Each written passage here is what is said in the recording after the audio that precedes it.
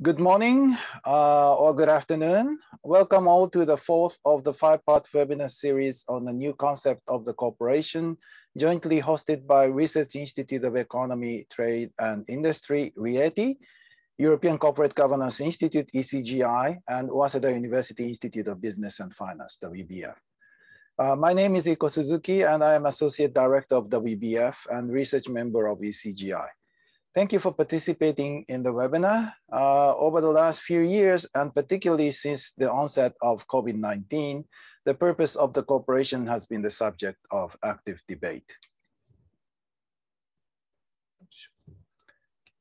On the occasion of the publication of the Japanese translation of Professor Colin Mayer's book, Prosperity, Better Business Makes the Greater Good, in April, with the Japanese translation titled 株式会社規範のコペルニクス的展開 by 東洋経済新報社. RIETI, ECGI, and WBF have been jointly organizing a webinar series on the new concept of the corporation, the EU-UK experience, and its lessons for Japanese corporate governance reforms. The message of Colin's book is crystal clear that instead of former shareholder value maximization, solving the problems with profitable way should be set as the purpose of the corporation. For realizing this transformation to purposeful firm, Colin suggests that ownership, governance, measurement of performance, that is accounting system, corporate strategy, law, and regulation, all should be coherently redesigned. Based on his proposal, this webinar series has been structured as follows. Episode 1 addressed the concept of the new corporation. Episode 2 examined the corporate law and the role of directors, focusing the fiduciary duty of directors. Episode 3 and 4 address the relevant ownership structure and governance. And last episode addresses the corporate strategy for purposeful firms. Episode 4 deals with the parallel ownership of long-term shareholders, shareholding of portfolio companies. Let's see. Okay. With 4 distinct speakers and commentators. Oops, sorry. Professor Colin Mayer from University of Oxford and ECGI. Rainer Gibson, University of Geneva, Swiss Finance Institute and ECGI. Christina Amejan, Hitotsubashi University. Yuki Ikehata, Asset Management 1. And Q&A session will be moderated by Malcolm Becht from Université Libre de Bruxelles, ECGI, and Hideaki Miyajima, my colleague at Waseda University and RIETI. So a little bit about the background. Ownership takes various forms around the world. Thus, concentration versus insider and outsider type of framework is not enough. The distinction between block ownership versus dispersed ownership, block versus dispersed, as well as committed versus less committed shareholders should also be considered. Out of Colin's proposition, solving the problem's profitable ways, solving the problem is supported by committed insider shareholders like family, foundations, and group companies. While the profitability itself is the main concern of the outside shareholders, portfolio investors. So in the context of Japan, the shareholder structure is shifting from domination by insiders, this is before, and it's shifting toward more outsider-oriented shareholder structure. So episode 3 already addressed the role of activist funds. It was the last episode. And then this episode will focus on insurance firms and passive index funds in comparison with that of block corporate insiders, such as industry foundation and corporate ownership. Today, we are going to discuss following 5 points. First, current situation of these institutional investors. Outsider-dominated dispersed ownership by institutional investors is not the right description for the current ownership structure, even in the US and UK, since Big Three, BlackRock, Vanguard, and State Street accounted for more than 20% of S&P 500 firms. On the other hand, in continental Europe and Japan, institutional investors have been increasing where insider ownership such as family, foundation, and main banks and corporate ownership used to be common. Understanding the current characteristics of ownership structure is the starting point of this episode. Second, conceptually understanding the new role of the institutional investors. Who are the committed investors? Along with corporate insiders, could the index passive funds or insurance companies become committed owners, and how their engagement could be effective? Why and how the engagement and stewardship in ESG activities by institutional investors can be expected, given their main concern of financial returns, low fees, and the free rider problem. This is the core of the issue. Both presenters will touch upon the issues. The reality of institutional investors, are they really effective? With institutional investors increasingly stressing the importance of environmental, social, and governance ESG issues, we discussed the reality of at the equity portfolio level, as well as the engagement level. What is the situation of the ESG sustainable finance or impact investing around the world? There are growing literatures which describe the activities of index or passive institutional investors to corporate behaviors such as financial policy, CapEx, and performance, and also the ESG activities. Rainer Gibson, who recently published the Do Responsible Investors Invest Responsibly, will give us insights on the reality around the world. Yuki Ikehata, representing the practitioners community from one of the largest institutional investors in Japan, will present his company efforts around ESG issues. Fourth, legal and regulation issues, dual class shares, and collective engagement. To encourage an appropriate role of institutional investors, there is a series of policy and regulatory issues, disclosure by institutional investors, regulation of fund managers' fees, and stewardship code and collective activities. For example, the EU Commission has taken an action plan for financial sustainable growth, while there is still ongoing discussion in the US on whether fiduciary duties should include the consideration of ESG factors. For making the engagement of institutional investors more enforceable, the regulation on the reporting of collective engagement among institutions also needs to be considered.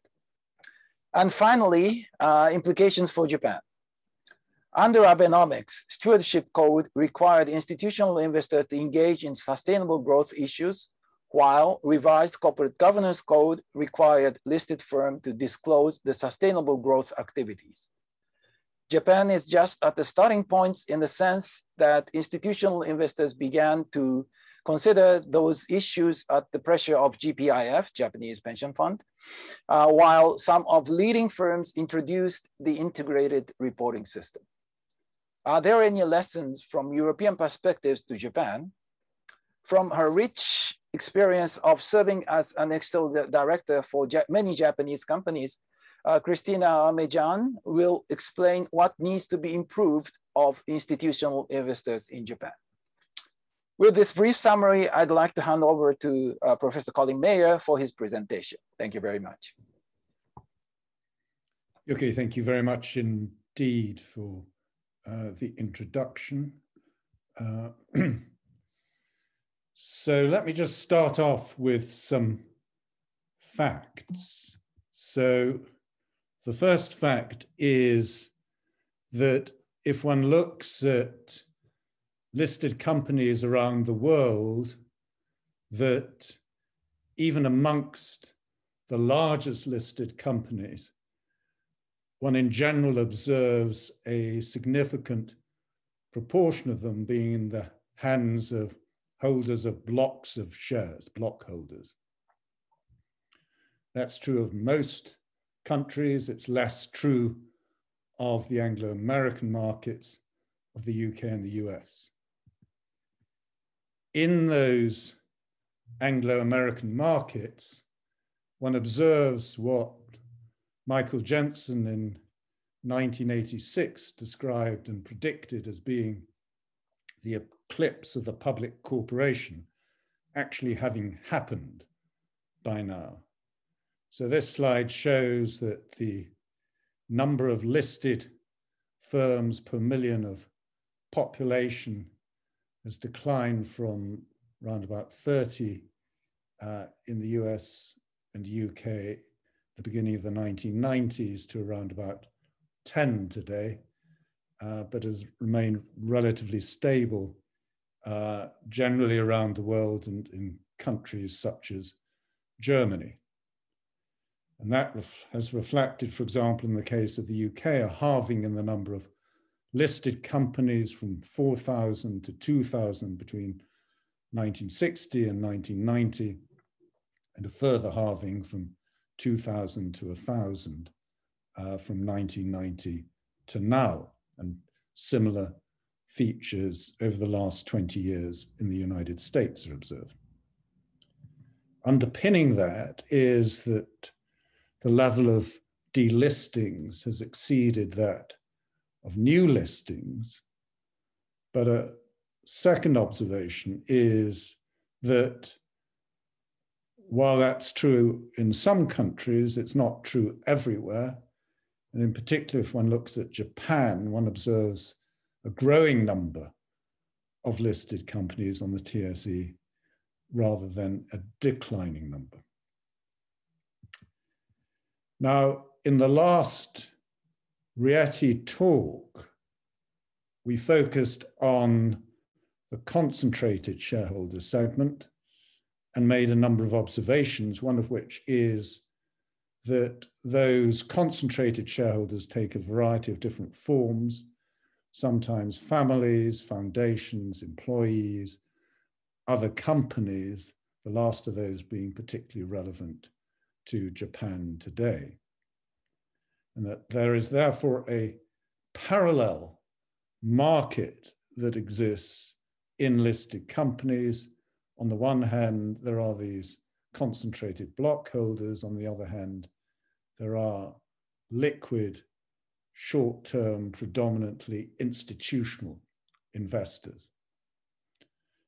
And in the last talk, that observation was related to the governance of firms, insofar as the traditional view of governance is that it's about solving the agency problem of aligning the interests of directors with those of shareholders. And that is certainly a feature of the governance in the presence of diversified liquid investors. But where there are concentrated shareholders, those concentrated shareholders may have objectives that go beyond those of purely financial returns. And in those circumstances, one can view, in some cases, the owners and boards as performing a role that is closer to that of a trustee than an agent.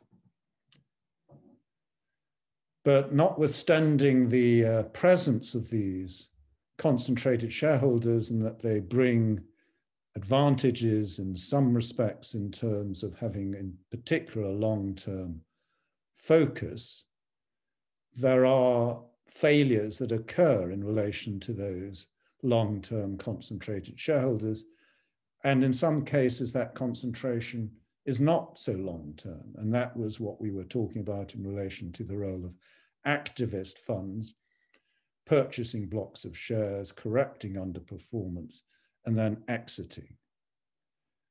And we also noted that amongst those, there's beginning to emerge a feature of not only focusing on purely financial performance, but on other factors as well, what we'll discuss shortly in relation to ESG considerations. And one recent illustration of that was the role of the small activist fund engine number one in changing the board composition of ExxonMobil significantly over the last few weeks. So the focus of today shifts from that on what we've observed on the last talk to institutional investor stewardship and engagement. And let me start off by simply making the point that if you look at funds in the US, for example, that the scale of passive investment has increased appreciably in relation to that of active management, both now accounting for around $4 trillion of assets under management. And that in particular, the point I want to stress is that amongst those passive investors, the dominant form of ownership is becoming that which is being classified as essentially universal ownership. That is, institutions that hold global portfolios, often in the form of indexed funds. And that means that these institutional holdings are essentially diversified international portfolios for which the relevance of even relatively large firms, individual firms, is of little or no significance in terms of the risks of the portfolio. What matters are global systemic risks of the form of climate change, political risks, regulatory risk, protectionist risks, changes in monetary policy and interest rates, and things like that. And one example of this that's received quite a lot of attention is the extent to which institutional portfolios are exposed not just to financial risks, but to warming risks.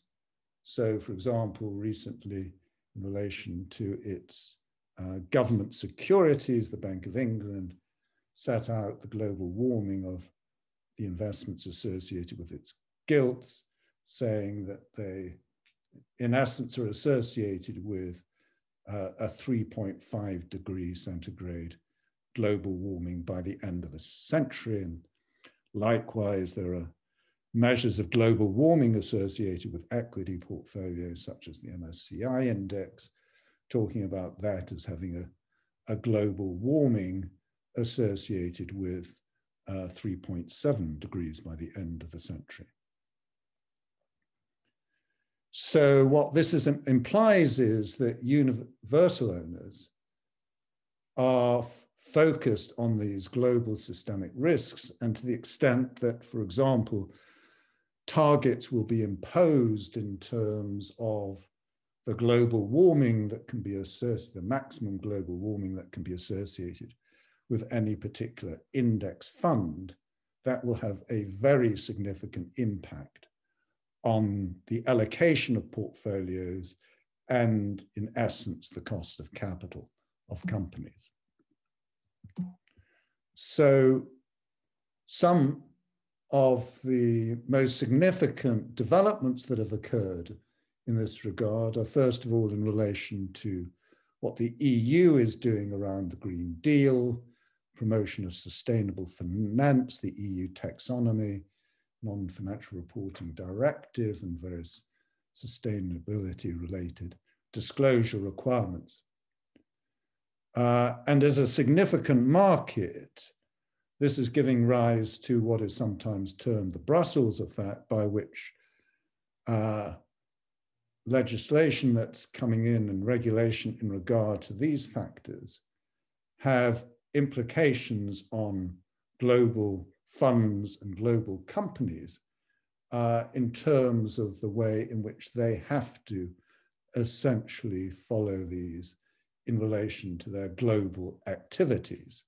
So how one significant market can have a global impact in terms of regulatory standards. The UK has pursued this agenda around forming a green bank, putting forward a green finance initiative, and various initiatives that are going to be associated with the COP26 meeting later this year. And there are a variety of international initiatives, for example, the Task Force on Climate-Related Financial Disclosure, the various initiatives of central banks and supervisors on trying to green the financial system, sustainability accounting standard boards, the World Economic Forum and International Business Council,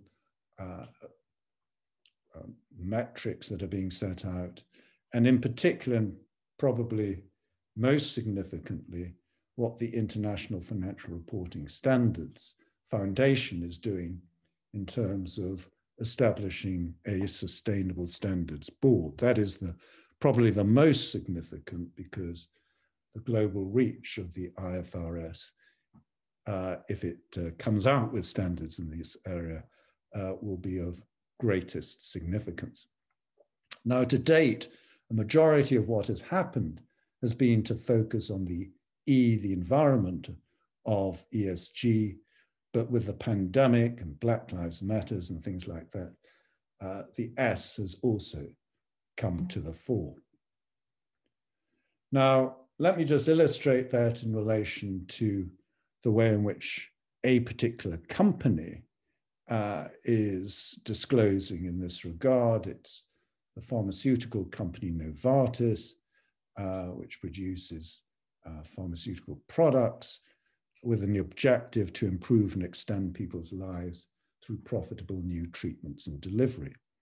So it measures this in terms of, first of all, the patients reached, the countries where its products are sold. It measures its environmental impact, in particular in relation to carbon emissions, and its social impact in terms of the impact on the patients reached and the effect that their treatments have on improving people's lives and extending their lives. And in particular measures the impact of those in terms of, for example, the earnings capabilities of those whose health is improved, and the implications for government expenditures and reducing government expenditures as a consequence of those health improvements. So to illustrate what emerges then is that they estimate their social impact as 220 billion, their environmental impact is -6 billion, so their total ESG impact is about 214 billion. That compares with its market capital value of 200 billion. So approximately for every dollar of financial market capital, it creates $1 of environmental and social capital. So one can think of this as essentially an extension of a Tobin's Q measure of looking at ESG valuations, social and environmental valuations, as a proportion of financial market valuations, in this case, the ratio being approximately 1. But the important point I want to emphasize is that ESG is not the same as measuring purpose. It's first of all an average assessment or a total impact assessment, whereas purpose is about solving problems and finding a link between solving those problems and the performance of the firm, and in particular, identifying profitable solutions to problems, meaningful challenges that can be solved profitably. So a high average impact does not necessarily translate into a high marginal impact. For example, if it's a solved problem, a solved health problem in the case of Novartis, then the marginal impact may be low, where the average is high. So this is very similar to the difference between an average Q and a marginal Q. So purpose is linked to strategy, investment, and resource allocation. That is to say, the extent to which there are profitable solutions improvements at the margin. And in thinking about measuring purpose, one then starts with the notion of what the purpose is, why the company exists, what it's seeking to do, linking that to its strategy, its mission, its vision, where it aspires to be in terms of solving problems, and the values that are needed to bring that about. Essentially, the whys, the what, the where, and the how it's going to do it. And those values in particular then relate to the metrics, where the metrics are not just about the traditional ones of inputs and outputs, but relate to outcomes. In the case of Novartis, for example, the number of people reached and the improvements and extension of their lives, and the impact that has, for example, on earnings capabilities and well-being of individuals. And that then can be monetized in terms of accounting for the costs of delivery of those purposes and the valuation impacts, not just the financial valuation impacts, but as I was describing in relation to Novartis, its societal and environmental impacts as well. So just thinking about this in the case of Novartis, what it means is looking at, first of all, the improvement in the standards of people's lives and the extension of people's lives associated with treatments, the number of patients reached. So those together then tell one about the outcomes, and then the impacts are measured in terms of the, for example, GDP contribution that comes in terms of the working capabilities and earning capabilities of people affected. And in those cases of those who are not earning, the implied improvements in GDP, the reductions, for example, in government expenditures to support other people who are not earning. So that then gives you a total gross value added impact. Okay, now in terms of the actual implementation of this, what has emerged is a serious problem in terms of a gap between what the boards of companies see themselves as doing. And I'm going to just cite some work that's come out of studies that we've been doing with the boards of some of the largest European companies and North American companies and global investors. And what directors of those boards of companies say is that they're doing all they can to communicate their purpose, but investors are often disinterested in anything other than short-term profits. In particular, there's a disconnect between the portfolio managers and the ESG departments of institutional investors, confusion between ESG and purpose. But investors, on the other hand, feel that boards are not demonstrating a commitment to purpose and not providing the information that investors need to evaluate whether or not companies really are focusing on their purpose and delivering benefits, both financial and non-financial, from their purposes.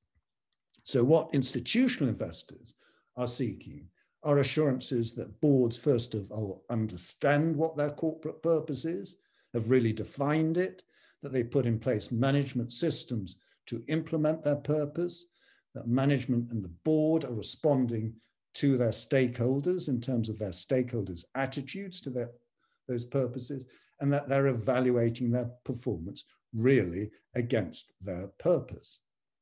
And so there is a significant information gap that needs to be addressed in terms of improving the reporting between companies and investors if this is really to take effect. And that gap relates to information about the organization's purpose, how the board is measuring resource allocation against its purpose and its performance against its purpose, and that it's aligning that measurement then with the incentives, the remuneration, and the promotion of people with its purpose. The purpose should then be the North Star and the guardrail for the company's strategy and linked to the company's strategy. It's not just something that the company does on the side. And the company's stakeholders are key to this, and gaining response to them from them in terms of feedback on the purpose is critically important. And that is what the investors want to see. the values of the organization that underpin its purpose, and how those values are reflected in the corporate culture and the resolution of conflicts within the organization. So those are the types of information that investors are seeking, but feel at the moment they're not really getting, or not in a form that they believe is really related to evidence on the company's performance. So to sum up, what's emerging is that there are these two classes of investors. First of all, there are institutional investors focused on systemic risks, where ESG measures are particularly relevant for impact investing and the exposure of investors to systemic risks. That there is a considerable confusion between ESG and measuring purpose. Purpose is specific to a company, why it exists, and the problems that it's seeking to solve. And purpose is a central determinant of a company's strategy. It's key to value creation, as well as just looking at social and environmental benefits as imposing costs on companies. It should be seen to be a form of value creation from the point of view of investors. Now, systems of measuring purpose are being developed. They need to be linked to accounting, valuation, and reporting along the lines that I was just describing. There should be proper reporting on resource allocation and performance against purpose. And it's necessary in the process of defining their purposes for companies to engage with the stakeholders in determining and evaluating their purpose. Now, the block holders then play a key role in terms of promoting this and encouraging companies to do this. It's not something that, for the most part, diversified investors will be focused on. They will be predominantly focused, quite appropriately, given their systemic risk exposures, on ESG measures. But the block holders, in performing their trustee functions over the corporate purpose, should really be focused on this. And together with the board, they then should be responsible for the delivery of the company purpose. Thank you. Thank you very much, Colin. Very insightful presentation. The confusion between ESG and purpose, and then the role of institutional investors. So we'd like to move on to Raina Gibson for the second presentation. She will be focusing on the ESG issues and give a more detailed perspective about the issue.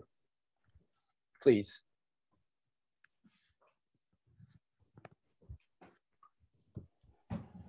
Can you see my screen just to make sure everybody's seeing? Perfect.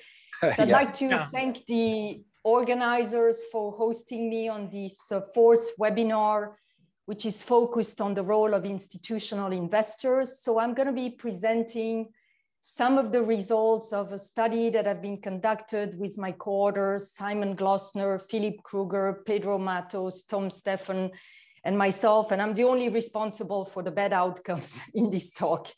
So the title of the paper is Do Responsible Investors Invest Responsibly?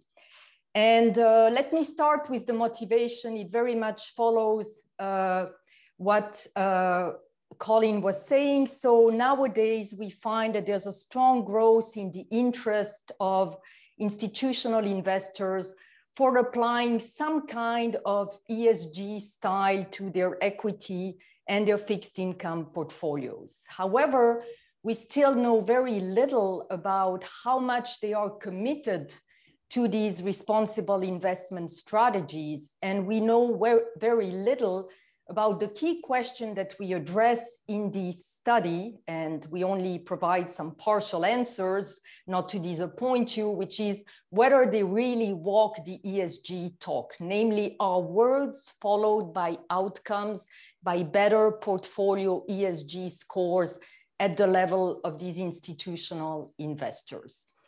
So we will answer or try to answer these questions by using some novel survey data from the PRI, the Principles of Responsible Investment, which is the largest institutional network that started in 2006 with the help of the UN.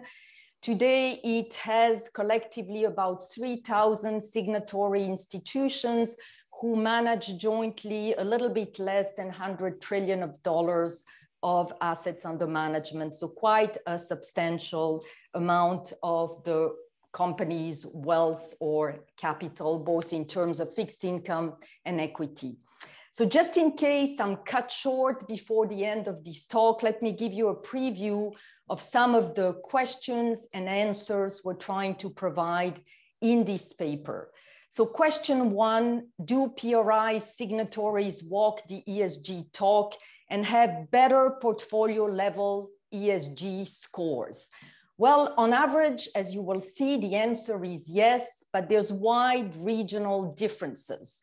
So in Europe, they seem to be, and in the rest of the world, including Japan, they seem to be walking the talk. In the US, the evidence is much more mitigated.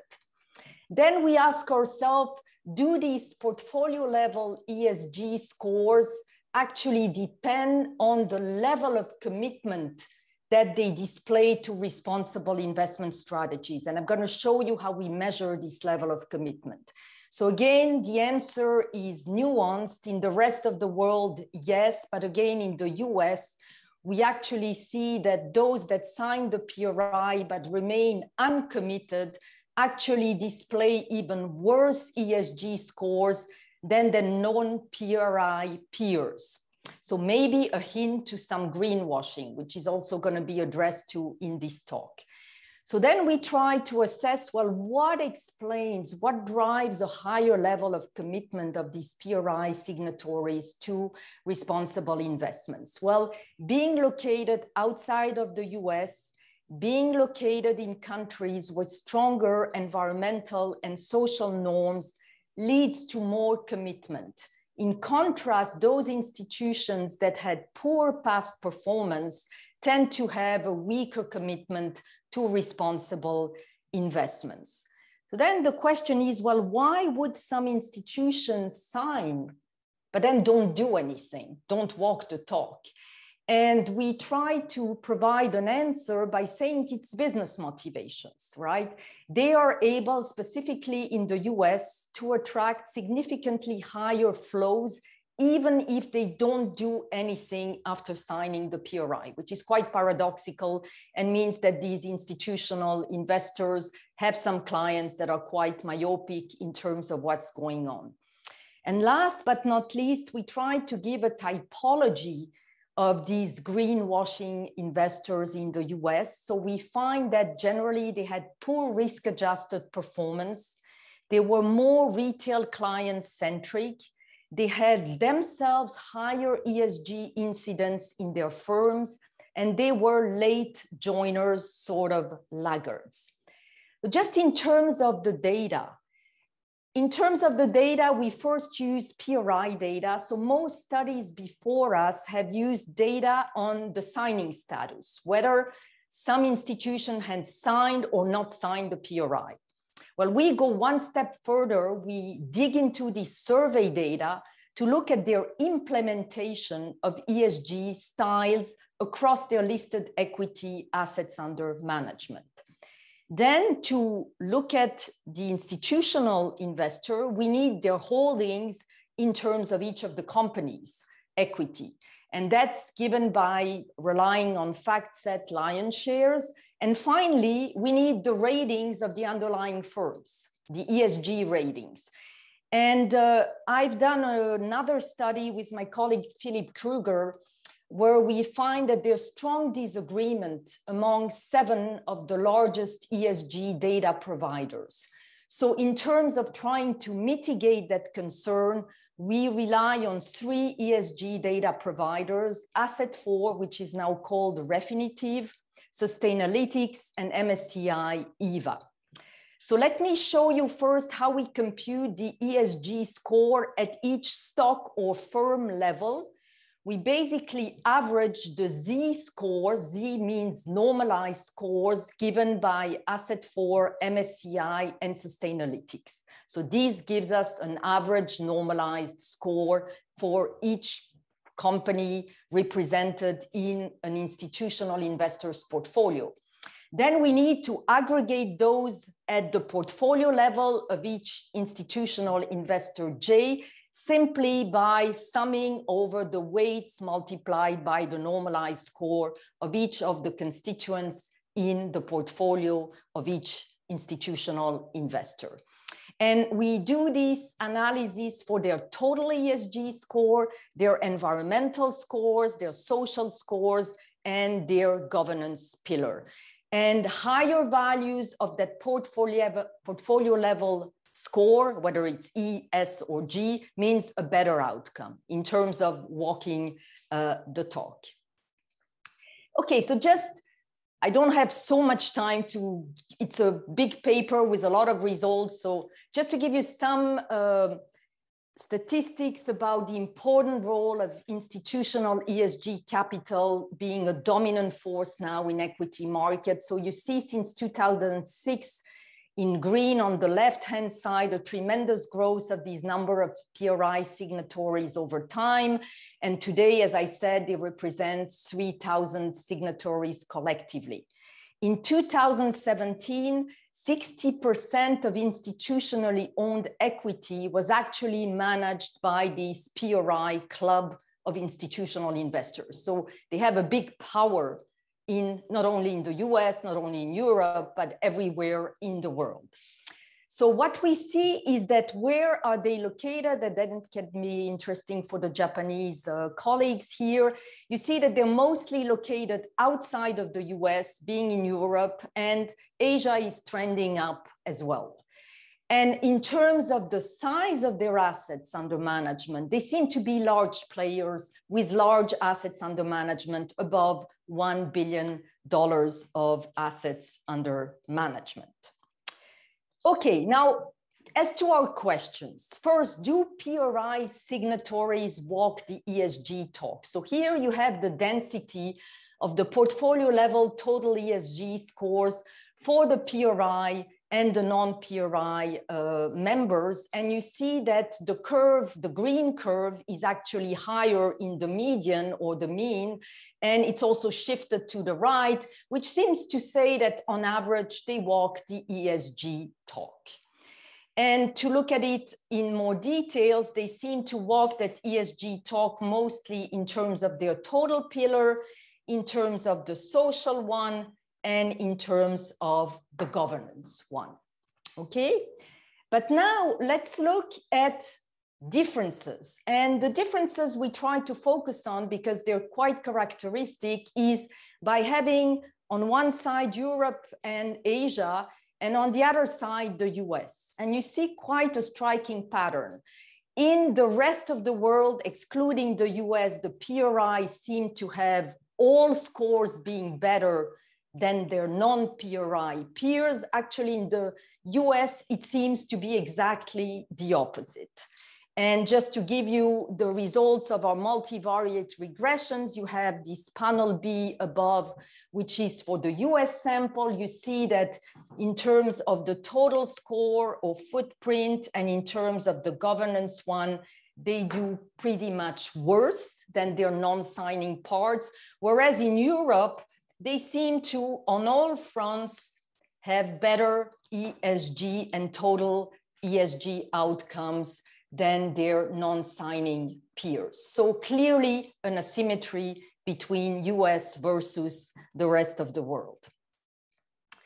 Now, the novel survey data comes in at this point when we try to answer the second question, which is, do portfolio level ESG scores of PRI signatories actually depend on their level of commitment? And I'm going to show you in a minute how we define commitment to responsible investment. So first, how do they invest? Well, we use the taxonomy that's been used by the GSIA, by several academic studies, which basically collects 8 different ESG styles. So there's no such a thing as one ESG style. It's like among active management. There's many different strategies. And the one we can focus on, first of all, are the screening ones. So negative screening or exclusion, positive screening, also called best in class, norms-based screening, for instance, no alcohol, no tobacco, no certain specific issues that are violating the social norms. The thematic ones being, for instance, when you go into renewable energies, into clean water, into biodiversity, and so forth. Then in the middle, you have the ESG integration, which is very popular, as you will see. And at the end, you have the engagement strategies that have been studied by our colleague in England, Professor Dimson, individual and collective engagement, as well as voting to promote long-term changes in a given company. Now, as you can see from this graph on the left-hand side, you see in terms of numbers of signatories, what are the dominant styles? Well, first of all, engagement, followed by 77% of the signatories who use ESG integration, and then followed by exclusion, 68% of the signatories. When it comes to pure asset allocation, so excluding the engagement ones and talking about assets under management, you see that a wide proportion is devoted to ESG integration, 50% is devoted to some form of screening, and a very niche strategy seems to be thematic.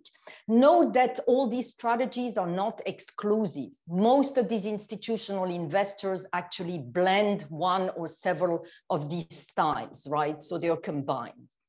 But what is important for us is levels of commitment. And because we had access to that survey data, we were able to partition our groups of PRI signing members into 3 categories. Those that are fully committed, which means they apply one form of ESG investment style to 100% of their equity under management. There's those that are partially committed, the second group, that apply to between 1 and 99% of their equity under management. And finally, the uncommitted who either don't do anything or don't report. And here again, if you look at the US versus the non-US, you see that in the non-US, there's a large fraction that are actually fully dedicated, fully committed.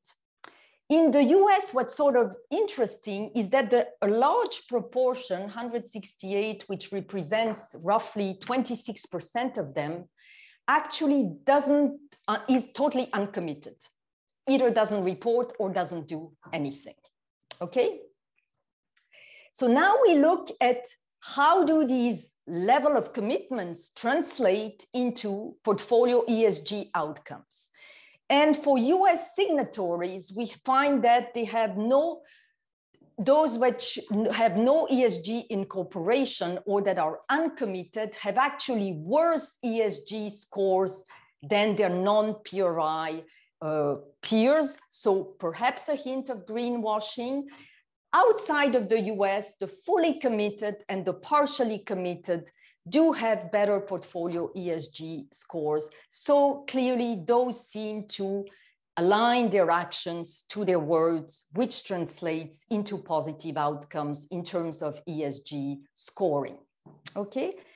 Now then we're asking the third question, which is what explains or what tilts investors towards higher commitments? And there's 2 key factors, as you can see. It's being located outside of the US, and it's being located in a country with high world values, meaning in our case, higher social and environmental values. On the other side, what explains a lower commitment is underperformance, and also to some extent here, the level of industry competition or concentration, right? So that seems to tend to lead them to commit less to ESG, even though they signed the PRI. So it seems puzzling. You sign, but you don't do anything. And the reason is, why would you sign? And today, everybody's surfing the wave. And it seems that in the US, you know, it's business driven. Those that actually were uncommitted but signed are able to attract the highest significant proportion of you know, asset flows into their portfolios. So it seems the investors are unable to distinguish between actions and words. In Europe, it seems different. Actually, those that commit actually pay a price in terms of lower flows into their assets under management. So benefits in the US, costs in Europe and the rest of the world, a very different picture again here that we observe. Now, the last piece of result that I would like to show you is then we zoom in on those uncommitted PRI signatories in the US, whereby we think we can detect some greenwashing. And the greenwashing is particularly to be visible and positively related to having had low past performance, to having had a retail client-centric focus, to institutions who themselves had high operational ESG incidents as measured by rep risk, and finally, institutions that were laggards. They joined later the PRIs after 2012, 2013. Remember, it started in 2006. So let me first conclude and then give you some open issues. So I think we are the first paper that uses the survey data from the PRI reporting framework, which is really a treasure of information to study the public commitment of PRI signatories to ESG equity investment style. And we try to address the question, do they really walk the ESG talk? So on average, it seems that the answer is yes, but when you drill down, you see a significant disconnect between the US and the rest of the world. In fact, PRI signatories that are in the US and that have lowest commitment exhibit worse portfolio ESG scores than their non-signing peers. We think that those uncommitted investors actually sign because it's like a cheap signal to attract investor flows, and mostly probably retail flows of unsophisticated investors. And we try to give a typology of these greenwashers, which is that they had poor past performance, a retail client focus, more ESG incidents in their own firms, and were late joiners. So if you allow me, I have exactly 37 seconds, so I'm going to go very fast in the last slide. Maybe some open issues, you know, for the debate. I was thinking, first of all, I think an important question because of the predominance where ESG investment is becoming like mainstream investment is what are the social and the economic costs of greenwashing? I think this is a very pertinent question. And to the extent that there is greenwashing going on at the level of the firms, but also at the level of institutional investors, how can we mitigate this? And of course, one answer being academics, we still think in terms of education, so promoting sustainable finance literacy. The problem is that, you know, there's so many vocabulary, so many expressions that people don't speak the same language here. So enhancing ESG disclosure standards is another important issue. And here the European taxonomy and some other efforts that have been mentioned by my colleague, Colin Mayer, are going in the right direction. Improving ESG data quality and KPI measurement. This is one obstacle that most institutional investors count as being very important. And finally, the ESG tone should come from the top of the institution. That means you have to educate the board members as well. Now, the question that the last item is, can this be achieved by market self-discipline? I think our results point to the contrary. It cannot, because by signing, it's a cheap signal, but you still can be disguised as a greenwasher. So then the question is, can regulation or some other mechanism enforce the mitigation of greenwashing? So thank you very much. I hope I haven't been too much over my time. And yes, thank you.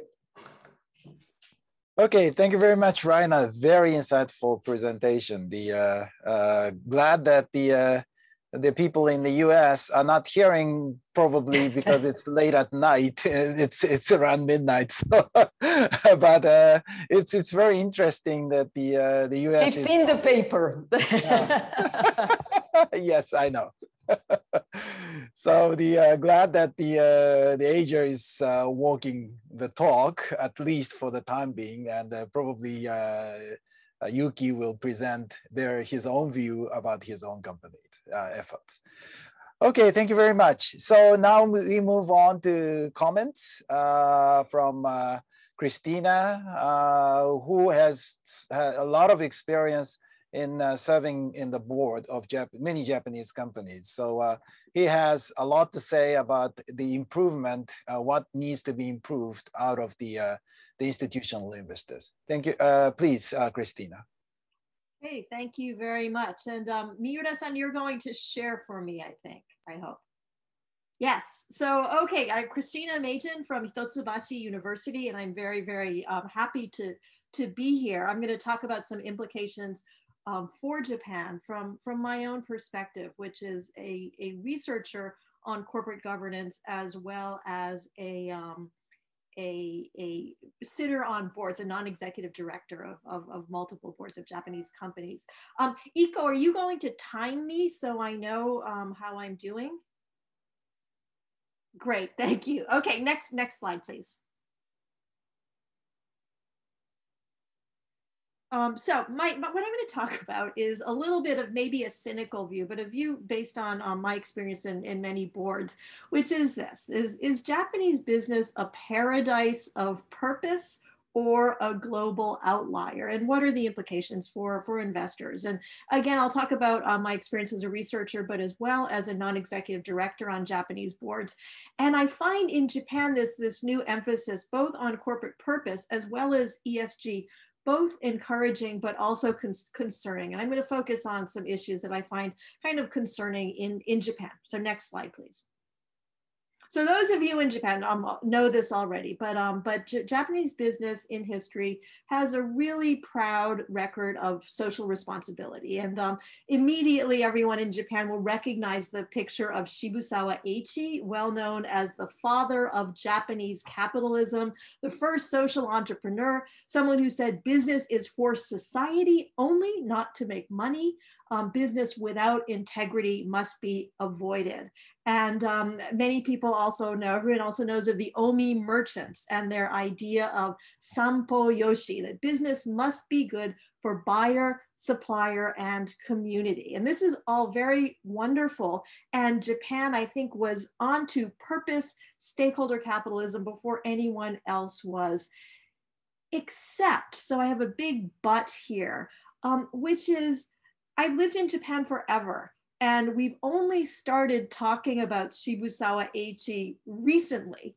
The Omi merchants and sampo yoshi is something that we've only started talking about recently. And so I wonder a little bit, is this really a proud record that people take seriously? Or is this an excuse by Japanese companies not to do what they need to do? So next picture, please. Next slide. So here's my butt. And so I'm going to highlight three critical issues of concern that I have for Japanese firms, as well as institutional investors investing in Japanese firms related to this. And the first is overconfidence around purpose. It's great to have purpose. Do Japanese firms really have enough, or are they overconfident?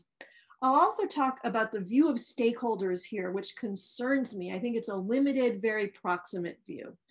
And also talk about ESG and a tendency for it to become in Japan as a box ticking exercise. So next slide, please. Okay, so Japan has a long history of emphasis on purpose and stakeholders. And as I said before, with Shibusawa Eiichi, some of the great founders of Japanese capitalism, there really has been a focus on stakeholders. But I find, and this may sound cynical, but I find it in the press, I find it in my own conversations with business leaders, that there's a tendency towards exaggeration. And my cynical, but I think there's a lot of truth in it, is that there are appeals to the past, to Japanese social capitalism as an excuse to avoid some of the current problems, which are lack of transparency, lack of sense of purpose and direction, and some basic issues around economic health. I find Japanese, at least I live in the world of big Japanese companies, traditional ones, and they're always, oh, we are stakeholder capitalists, we are not shareholder capitalists, we're doing something different, and they tend to use it to avoid dealing with some fundamental problems that still exist here in Japan. I find that this current boom around Sampo Yoshi and Shibusawa Eiichi is a great heritage for Japan. And I think that Japan has lots of culture, resources, history of this that they can preserve and develop, that there's a homegrown, culturally accepted version of ESG, at least in Japan, but companies have to realize that these concepts and these role models need to be updated. And so one of my roles as a non-executive director in Japanese companies is to often say, wait a second, you guys, you talk about stakeholder capitalism. Do you really mean it? What does it mean? Is this just some ancient nostalgia, or is it for real? Next page, please. Another issue in Japan with Japanese firms is, even if we accept stakeholder capitalism as important, which it is, Japanese firms have had a pretty limited and proximate view of stakeholders. They've considered employees and communities as their stakeholders. But the problem is they tend to look at their proximate communities, in other words, their hometowns, and their own elite male employees. And this is really in contrast with S. So stakeholders are males, they're the inner circle, and this is difficult for the Japanese companies are of course changing. But it's a struggle for them. And I think it's a struggle for Japanese firms to understand and communicate their connection to the more global issues around the SDGs, around society, environment, government. Next page, please.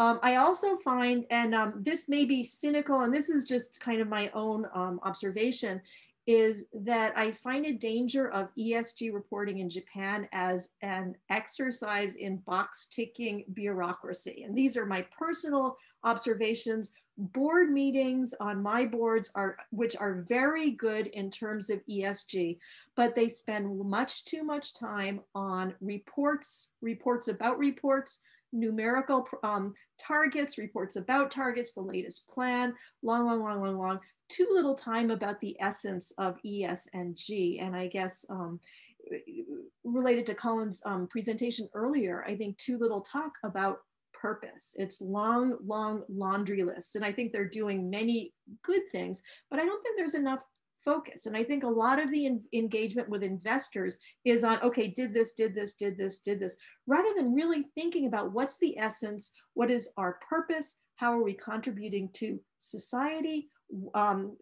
these bigger issues. And Japanese companies love bureaucracy, and often I worry that this is just another excuse for more and more bureaucracy. It's also wonderful that Japanese companies are doing more integrated reports, but a lot of them are really big, really long, filled with everything you could possibly want to know, which is great, but more information than real knowledge or focus. Japanese companies have made a great first step, but I'd like to see more focus. Next page. So what are the opportunities and the challenge? And I guess one of the opportunities is that that this increased attention towards purpose, to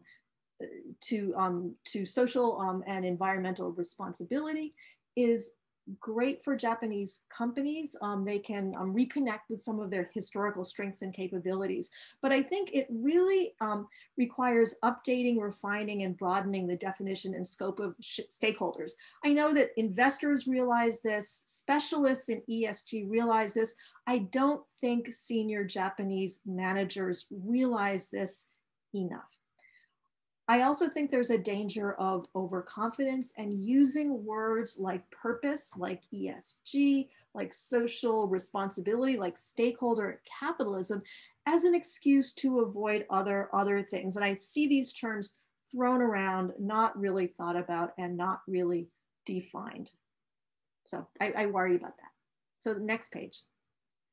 So what can we see? What should Japanese institutional investors be doing? And again, I think institutional investors in Japan are doing a lot of this. They're making great progress, but I have high hopes for more. And one is that I would like to see them, for my board companies and companies I know, to push companies to go beyond just the ESG box ticking to presenting clear and specific and ambitious plans and targets that connect clearly to purpose. And I'm afraid that in my talk, I'm also confusing purpose and ESG a little more than I should. But I would like to see them pushing more on these bigger issues, the bigger picture, purpose. What are you here to do, and how is this related to your especially ENS policies?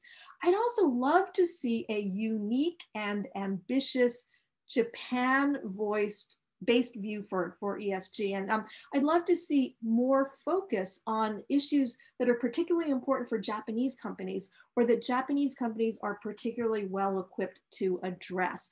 I think there's a lot of following global trends in Japan. I'd love to see more leadership. I don't know what that is, but I'd like to see more of it. I'd also love to see more focus on issues that are particular to Japan, social issues like foreign trainees, single mothers, income inequality here, disasters here. I'd love to see investors leading and companies leading global trends as well as following them and becoming a bigger voice in Japanese society as a whole. So thank you very much. Thank you very much, Christina. Very insightful comments. And just a small note for viewers in outside Japan about Eiichi Shibusawa, who was the father of capitalism in Japan. It coincided somehow that he is now featured as the Japanese networks, largest Japanese networks TV drama series, which is similar to the Netflix The Crown in Japan. So there has been a lot of talk about Eiichi Shibusawa, and that's so the Christina's point. It was very much related to this discussion about how great the Eiichi Shibusawa was and all those things that have been going on in Japan. Okay, so let's move on to Yuki Ikehata from Asset Management One. He is the only practitioner he's the only one from practitioners community today, and he's going to present how his company has been known for stressing a lot of importance on ESG issues. So we'd like to see his presentation about how his company is coping with the issue. Yuki? Hello, can you hear me clearly? Yes. Just a moment, please.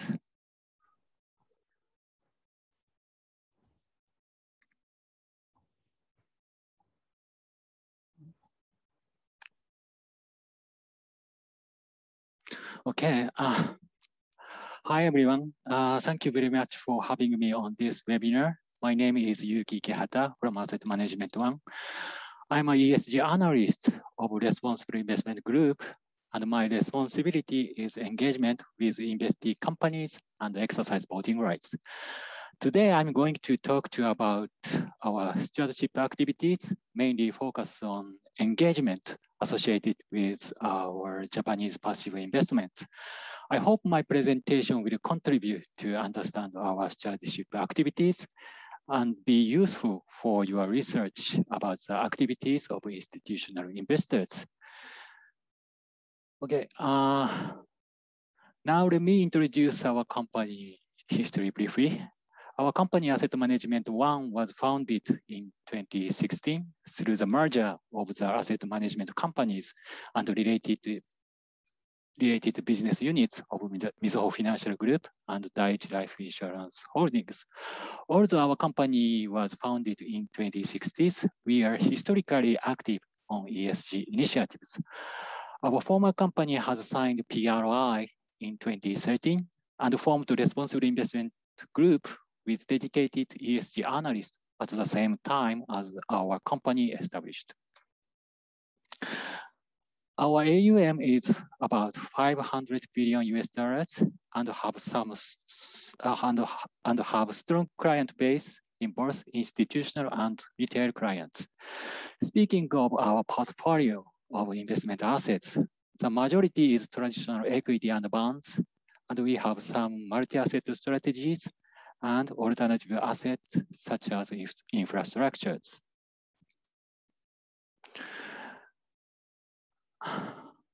The AUM size and the strong client base are not the only things that differentiate us from other investment managers. We have about 300 investment professionals, and we have dedicated and seasoned ESG analysts who are former fund managers and analysts. And we actively collaborate with external stakeholders, such as government agencies and global initiatives. These are also our important resources in our business activities.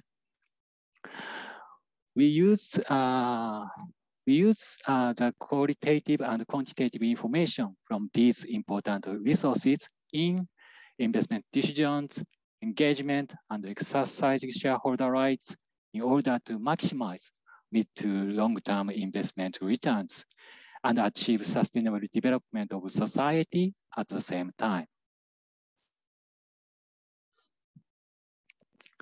The title of this presentation is our corporate message, published in February this year. We have created this corporate message for sharing our purpose after a company-wide discussion from top management to employees. This message reflects the value we add as a committed long-term investors aiming to contribute to sustainable society and the well-being of our clients. This purpose will be integrated into all our corporate activities going forward. Now, let's move on to talking about our basic thoughts on ESG and the process of our engagement. First, we don't think the efforts of ESG initiative will necessarily be materialized immediately. Non-financial information, including ESG, is called future financial information because its initiative will be reflected financially over time. From planning to implementations, it takes a long time to incorporate them into corporate activities, with leading to sustainable growth and increasing corporate value. The difference in awareness of ESG is also reflected in the difference in the time horizon between investors and corporate disclosures. Until a few years ago, most corporate disclosures were mainly about single-year earnings forecasts and mid-term business strategies, assuming the readers are short-term active investors. However, there are not enough for long-term investors, such as passive investors like us, because ESG initiatives are continuous as long as a company exists. Recently, the gap became narrow since many corporations begin to publish their integrated report with financial and non-financial information. But we feel there are lots of room to improve in terms of connectivity among their purpose, resources, business strategy, and governance, aligned with their long-term value creation model. We have two major approaches to ESG, what we call return perspective and risk perspective. The risk perspective is the most common in ESG because mitigating ESG risk positively impacts business resilience and sustainability and contribute to valuation expansion through risk premium reduction. However, we highlight on the return perspective because that leads to business opportunity with providing the solution for environmental and social issues with increasing their growth potential.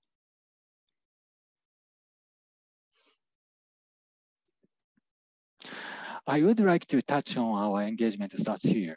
We conduct about 2,000 engagements annually, and we have dialogue with companies equivalent to 80% of the topics index market capitalization. Sorry. Looking at the ESG theme, 70% of our engagement is reflected to ESG. This percentage has been increasing per year by year compared to about 50% a few years ago. We have active discussion of governance and the ESG issue. The ESG issue on the pie chart means cross-cutting issues refer to multiple issues such as information disclosure and supply chain management. This is a description of our engagement process. You can see the 20 ESG issue on the left. In our engagement for passive investment in Japan, we select 200 companies from constituents of topics 500 index to focus in our engagement.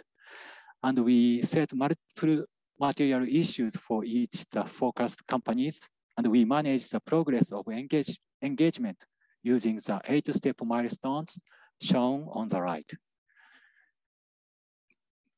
The slide shows our 6 priority themes in our engagement. In addition to global issues such as climate change and supply chain management, we are also focusing on the issues such as regional revitalization, which is becoming more serious with the declining birth rate and aging population in Japan. And the digital transformations, that is, Japanese companies are lagging in their efforts compared to foreign companies. This graph shows the progress of our engagement for the focused companies. Looking at this graph, you can see the milestones have progressed from the sharing of issues to the implementation of measures during the fiscal year. We don't think the effect of engagement don't appear in a short term, and we must wait for a time to identify the linkage to financial performance. However, I think it is important to manage the progress of engagement in this way in detail and to have effective dialogues with companies depending on their business situations. Next, I'd like to explain how we are integrated ESG into our investment strategies. As we have many investment strategies to meet various clients' needs, it is particularly important for us to have a common understanding and analysis of ESG status of the companies we invested in. For this reason, we provide both the quantitative and qualitative information to our internal analysts and fund managers, and each fund manager uses these ESG information in line with their policies and process of respective investment strategies. Here is our engagement case with the pharmaceutical companies on the topic of governance and access to medicine. Our in-house analysts and fund managers, ESG analysts, and voting specialists have a dialogue with top management, as well as the key person of R&D, marketing, sustainability, or other departments associated with the objective of the engagement. Our team is very interactive, and we usually discuss a lot among ourselves about ESG issues of our investee companies.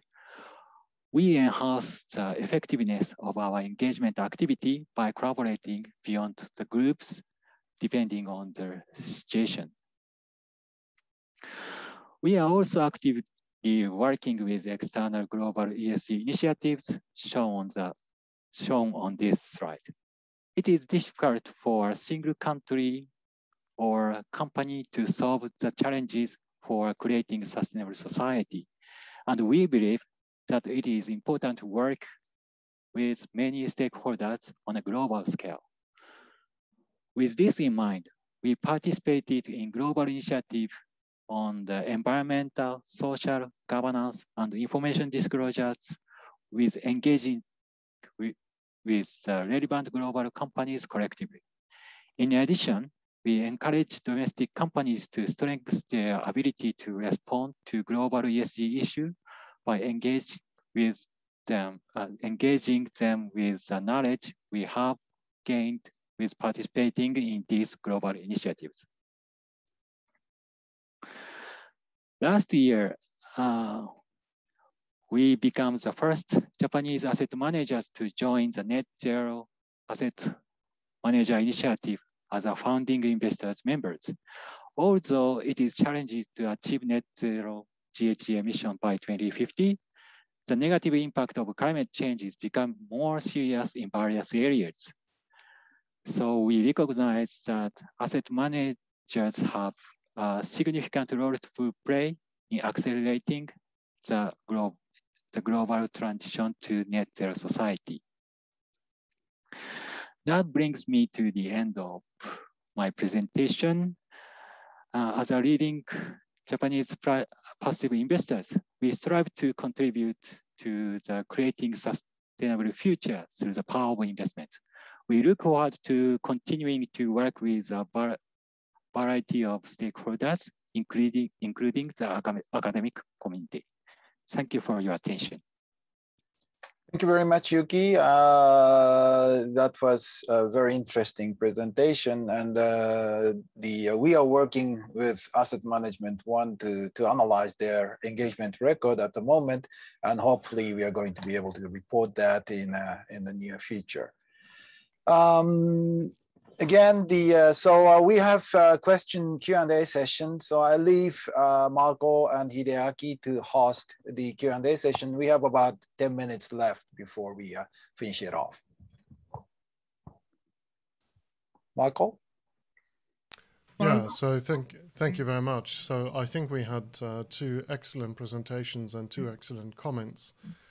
So let me maybe start with the question that we have that we had submitted in English on Slido, and I think that goes to you, Rania.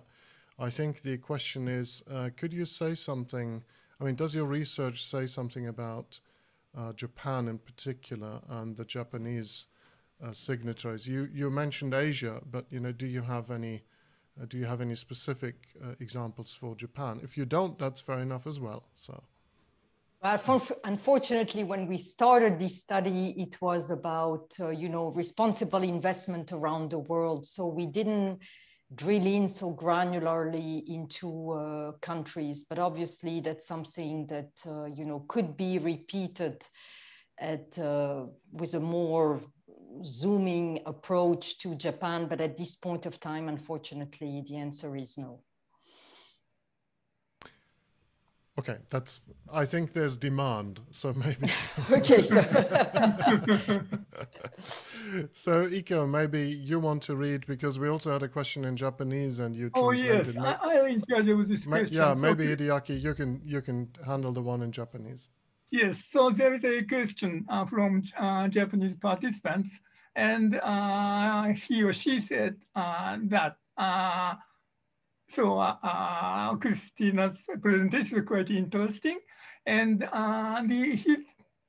his question is what is the role of ESG score in Japan? And he is worried that Japanese people is too much paid attention to ESG score, and say a box ticking activity is very popular. But in the future, how to use ESG score in Japan? So do you have any opinion?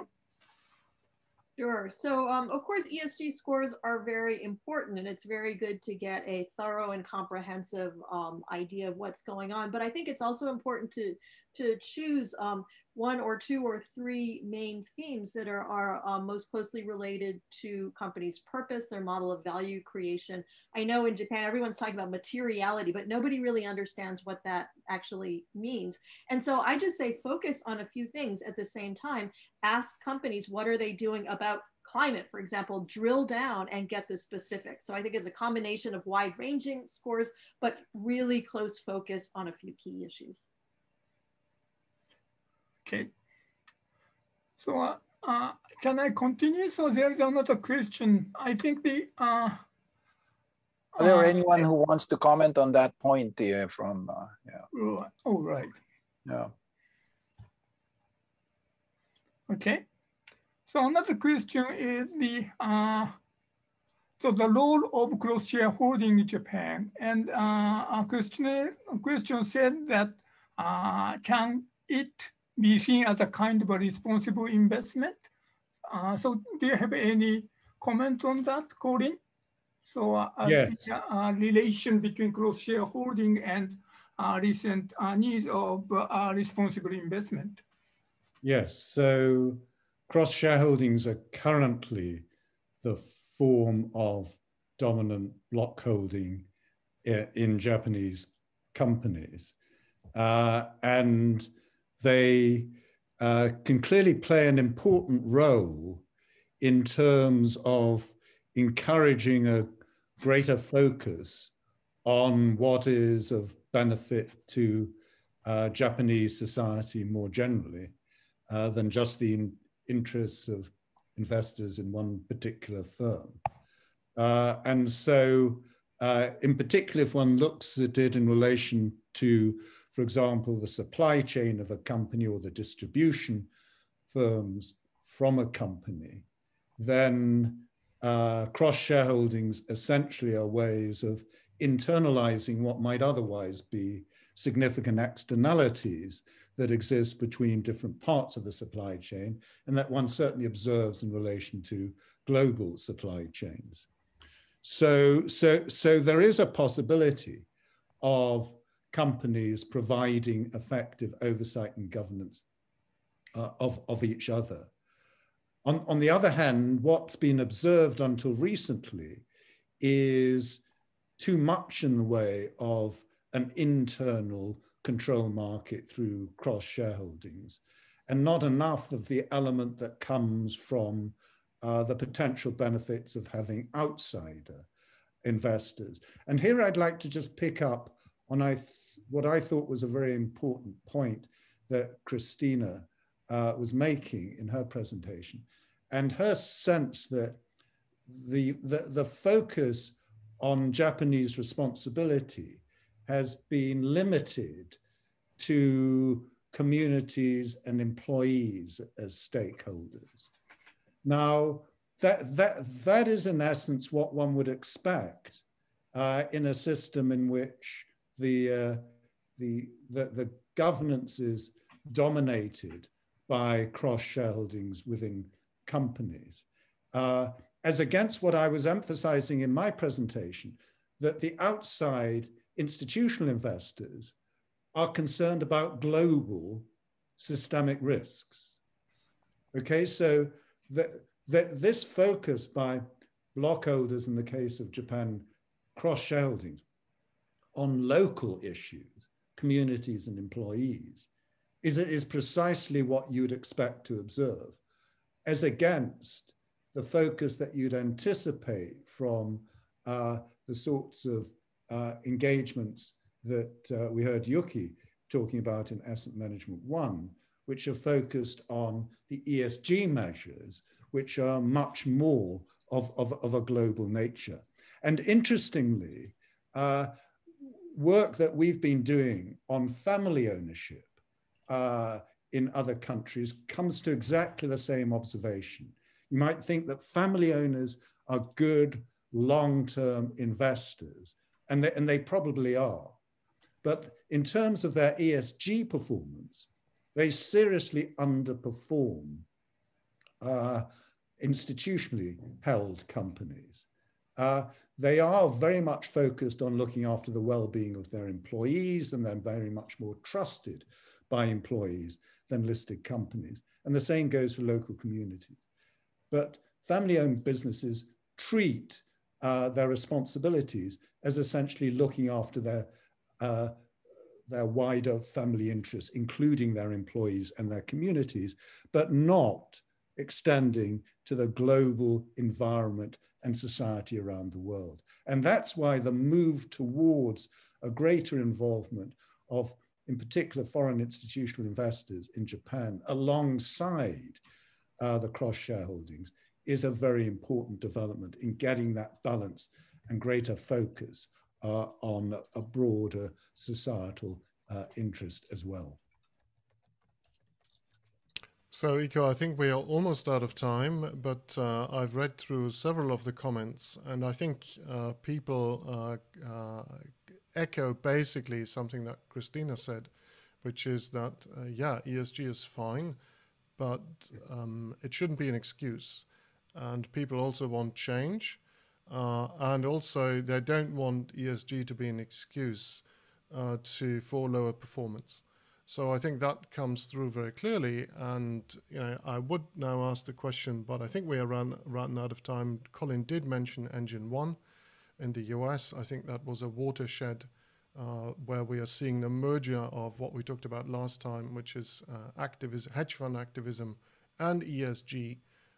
And of course, Rania mentioned actually, your numbers were on engagement were actually higher than in other reports I've seen. So this really seems to be the way. So maybe that's where the push is going to come from. So maybe engine number 1 is just the first of these engines, and it might be coming to Japan as well. So at least that's my personal take. And, I turn it back to you, Icko. Okay, thank you very much. Very lively discussion, and yes, a lot of things should happen in Japan, and the role of the practitioners such as Yuki should be large in the future, even more important now that we have come to this kind of discussion about ESG washing or the box ticking and all those potential problems that can happen as a consequence. Okay, so with this, we are running out of time. So we'd like to ask Professor Miyajima for his final comments, remarks, and then about the next webinar, which is the last one of the 5-part series. So please, Miyajima-sensei. Yes. So thank you, Colin and Rana. So it's a very excellent presentation. And Chris and Ikehata-san, thank you for your insightful comment. So today we learned the role of institutional investor and got many important implications for Japan. So next topic is the purpose of the corporation and how to realize its purpose, inviting the top executives from business world and management science area with Colin. And so today, Chris suggested recently the Japan is discussing about the new stakeholder models or the new version of Sampo Yoshio, this kind of idea. So this issue will be addressed in our last episode of this webinar series. So the date is the 21st July, and the time is the same time, but extending 10 minutes. And we'll have 3 presentators. First one is the Endo Nobuhiro, who is NEC Corporation Chairman, as well as the Japan Association of Corporate Executives.